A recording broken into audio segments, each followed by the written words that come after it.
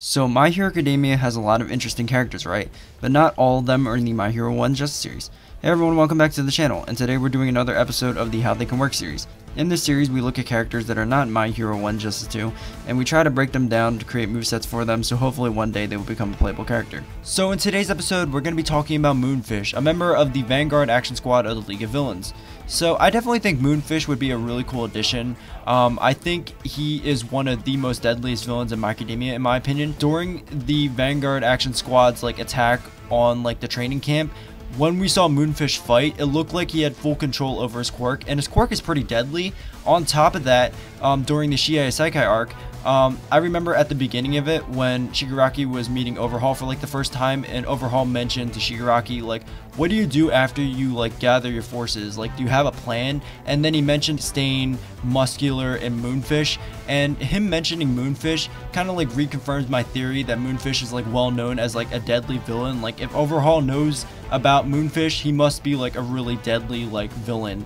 And he also said that he was a first class game piece, you know what I'm saying? I definitely think Moonfish is a really deadly villain, and I think he'd be a really cool addition in My Hero 1 Justice 2. So in the My Hero 1's Justice series, each character usually has a normal attack, a red attack or an unblockable, a yellow attack or an armor attack, and they also have a quirk 1, a side quirk 1, a quirk 2, and a side quirk 2, and they also have a plus ultra level 1, 2, and 3. But in this series, we don't look at the normal attack because it's usually just the same punch or kick, and we don't look at the plus ultra level 3 because it's just 3 plus ultra level 1s combined into one big attack. So we only look at the unique things in this series. So yeah, that's how the series works. So let's just dive into this moveset.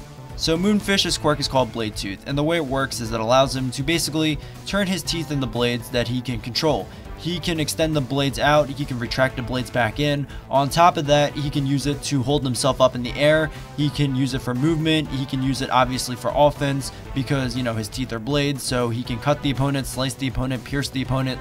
It's a pretty deadly quirk. And like I said, it looks like Moonfish has good control over his quirk because he can use it in multiple ways. And that's why I think his quirk is pretty deadly, and that's why I think he's one of the deadliest villains in My Academia, and we're going to make a moveset around his quirk. So starting off with his quirk 1, I have it labeled Blade Tooth, like the name of his quirk. The way it works is basically he would do a ranged rapid jab by using his teeth to pierce the opponent multiple times by firing the teeth out of his mouth and retracting them back in extremely quickly. Obviously this move is extremely good for combos because it's a ranged rapid jab, so you can use it to link up certain moves and stuff like that. On top of that, because it's a ranged rapid jab, you don't have to be right up against the opponent to use this move. You can be a little bit away from the opponent, not too far away because it's obviously a shorter range, but you get that bonus of it being a ranged rapid jab. So I definitely think this quirk 1 works for him. Moving on to his side quirk 1, I have it labeled Blade Bite. This is where he would bite down on the opponent's arm, and then he would toss them, so you can't follow up after this attack, which makes it good to end a combo with. You can hold the quirk special down and make it a red attack, and something else cool you can do with this attack is when Moonfish bites the opponent, it will give the opponent a new bleeding effect. What this bleeding effect does is basically it will do damage over a short period of time after the attack is finished. And basically while they have this bleeding effect, if they take any more damage, basically by anything, if they get hit with an attack, a combo, a plus ultra attack, an assist, basically any form of damage, the bleeding effect will become worse, and that small amount of damage that they will be taking will increase. So basically I think it's an interesting gimmick because it's basically kind of guaranteeing that you're getting a little bit of damage after the attack is over, but if they get hit with anything while they have that bleeding effect on them, it will become worse. On top of that, this move is extremely good because, you can't follow up after it, so it's good to end a combo with.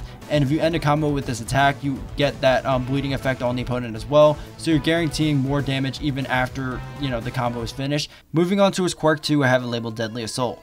On the ground, he would basically do just a couple of kicks, which is just good for combos, but in the air, he would flip upside down, and he would shoot his teeth towards the ground, and basically his teeth would act like pillars for him to hold him up.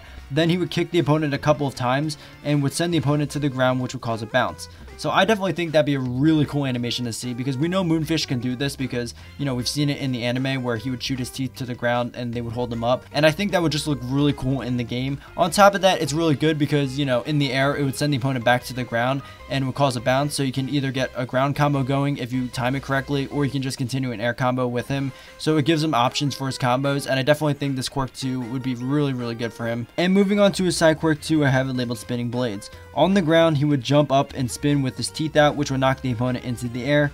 And in the air, he would spin downward with his teeth out, which would drag the opponent downward. So I definitely think this side quirk 2 works for him as well because, well, first off, in the anime, we've seen him actually spin with his teeth out for movement.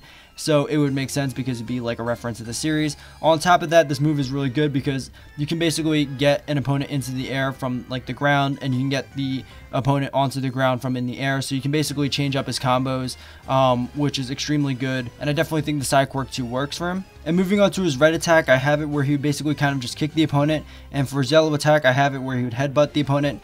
I definitely think, even though these moves are pretty basic, it works for Moonfish because, you know, he can't use his arms because of his like costume design. So, you know, him kicking the opponent makes sense and him headbutting the opponent makes sense, and I definitely think it'd be pretty cool to see in the game. So that's why I made these his red and yellow attacks. Moving on to his level 1, I have it where he would jump into the air and he would shoot some of his teeth down to the ground to hold himself up. Then he would release the rest of his teeth in all different directions and angles, and if the opponent gets hit by any of his teeth, they would take the level 1 damage. I think this level 1 would be pretty cool to see in the game because just imagine Moonfish just shooting up into the air and firing teeth in all different directions. I think that would look insane. On top of that, we've seen him kind of do that in the anime when he was fighting Bakugo and Todoroki during the training camp arc. So I definitely think it'd be pretty cool to see in the game. And finally, moving on to his Plus Ultra level 2 animation, I have it where, well, first off, the Plus Ultra level 2 animation has a shadow-like background like most of the villains in the game, and the animation would begin with Moonfish slowly walking out of the shadow-like background. Then Moonfish would fire his teeth out of his mouth towards the ground to push himself upward quickly and hold himself in the air. Then he would fire his teeth downwards towards the opponent, trying to strike them over and over. The camera then cuts to the opponent, who is now trying to dodge the incoming teeth, and as they're dodging, they're starting to realize how fast the teeth are, and they're starting to get slashed by some of the teeth, injuring them. The camera then cut back to Moonfish, who would retract all of his teeth, like the ones that are, you know, being fired at the opponent and the ones that are holding him up, and he would fall quickly to the ground. The camera then cut back to the opponent, who's now injured and trying to recover, and as they're trying to recover, they would see Moonfish face down on the ground, and he would basically use his quirk to push himself back up to stand up. The camera would then cut to Moonfish, who is now standing up, and then he would fire all of his teeth at the opponent. The camera would then cut to a side view of the opponent, who is now getting pierced by most of his teeth, and the ones that missed would hit the ground, which would cause a dust cloud to appear covering the screen as the animation finishes. The animation would then end with the dust cloud clearing and Moonfish kneeling over the opponent, who is now laying on the ground. So yeah, that is his level 2 animation. I definitely think his level 2 fits him. Like, it just fits how creepy and deadly Moonfish is. Like, him slowly walking out of like the shadow like background, him laying like face down on the ground and then pushing himself back up with this quirk is definitely really creepy. On top of that, it shows how deadly he is because, you know, of how fast his teeth are moving, and like the opponent's trying to dodge it and they're realizing how fast the teeth are and they're getting slashed by some of the teeth.